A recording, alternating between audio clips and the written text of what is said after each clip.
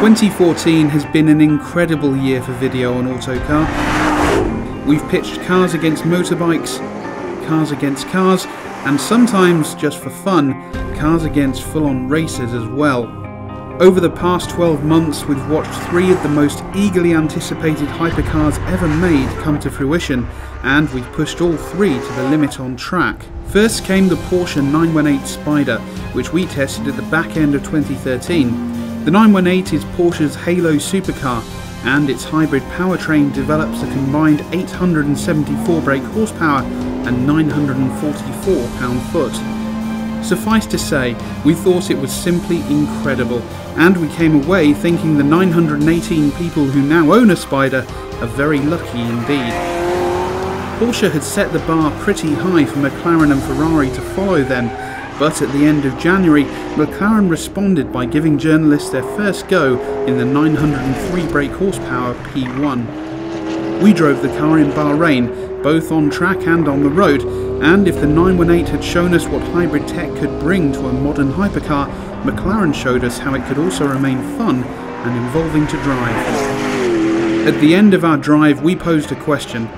Yes, the P1 in our opinion is a better driver's car than the 918 Spider, but would Ferrari be able to blow both out of the water?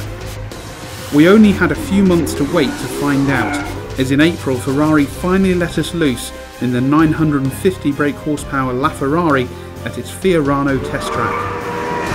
Among its raw power and electronic aids, we found a revelation that Ferrari's long-awaited hypercar was also very easy to drive, and that made it even more appealing. Of course though, our video year hasn't been dominated by these super expensive, super powerful cars. We've also tested some more down-to-earth models.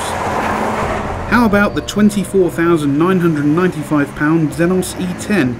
It's built by former Lotus and Caterham engineers and offers up to 200 brake horsepower, enough for plenty of thrills on track. Or what about the Volkswagen Golf R? It's a riot to drive and, as we've proven, can also hold its own against rivals like Seat's Leon Cupra 280. We've also had our first chance to drive some of 2014's hottest new metal, like Audi's new TT, the Lexus RCF, Aston Martin's V8 Vantage N430, and the BMW i8. In October, we took all of the best cars we tested this year to Castle Combe with one simple question to answer. What is Britain's best driver's car for 2014? Candidates included Porsche's 911 GT3, the Ariel Atom 3.5R and Jaguar's F-Type.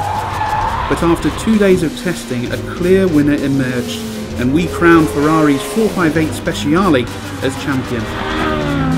Whether it's driving a new supercar built by an ex-plumber in Holland, as was the case with the Venza Saf, learning how to handle a rally stage at the hands of Citroen's WRC car, or taking the new Nissan Qashqai on an epic 5,000-mile road trip across Europe, we've aimed to bring you a small slice of what has been an amazing 12 months in cars.